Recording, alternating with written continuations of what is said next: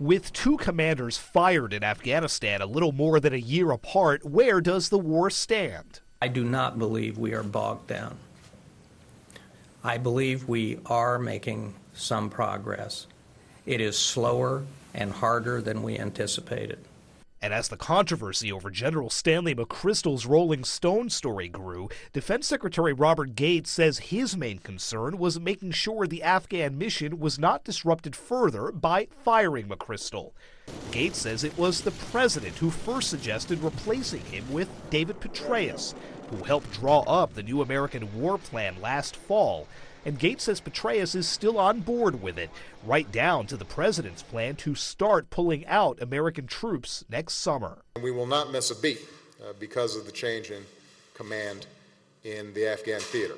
The Afghan government's welcoming a familiar face. General Petraeus knows the region. General Petraeus knows Afghanistan. He has been overseeing what's happening in Afghanistan, and he has had a role in devising the strategy for Afghanistan. So he is no stranger to Afghanistan. The nation's top military officer is also heading there to spread the word to American troops. My message will be clear. Nothing changes about our strategy. Nothing changes about the mission. And the British commander who'll run the war until Petraeus arrives has the same message. I can absolutely assure you that nothing will change.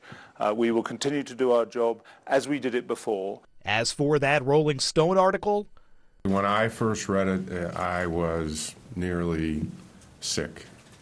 It made me, literally physically, I couldn't believe it. But with Petraeus likely headed toward quick Senate confirmation, this is the best possible outcome to an awful situation. Sagar Meghani, The Associated Press, The Pentagon.